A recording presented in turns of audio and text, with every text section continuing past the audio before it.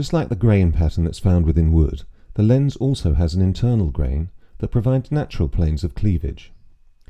These planes act as potential fault lines that enable the lens to be split using a chopper, in the same way that wood can be split using a wedge.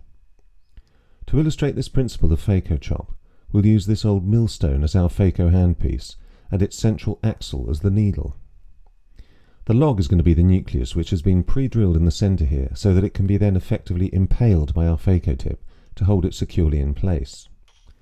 The wedge is positioned in the edge of the nucleus opposite the Phaco tip, and then it's driven in along the grain to create an initial fault line.